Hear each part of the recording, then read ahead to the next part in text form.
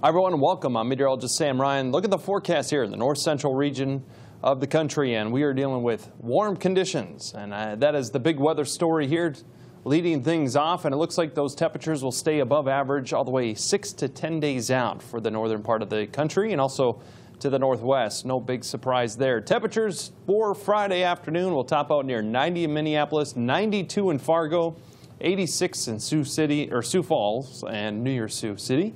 91 in North Platte there, and 84 Indianapolis. Chance for some showers and storms primarily down to the south for Friday. And again, Saturday will shift a little farther to the east, so we'll stay dry up here to the north. And look at this, Bismarck now 101 degrees. That's where the heat is bubbling in from. Just out to the west, it's going to stay warm and dry right on through Sunday. Lots of sunshine, temperatures back up near 90 degrees. Chance for isolated thunderstorms down around the Ohio River Valley. Now, so far, precipitation been doing okay for a lot of areas here up to the north.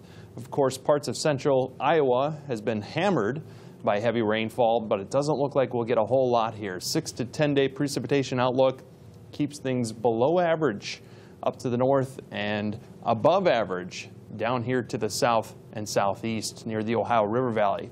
So forecast model, again, just keeping us nice and dry Friday and into Saturday and Sunday. Maybe a few showers and storms again just down to the south.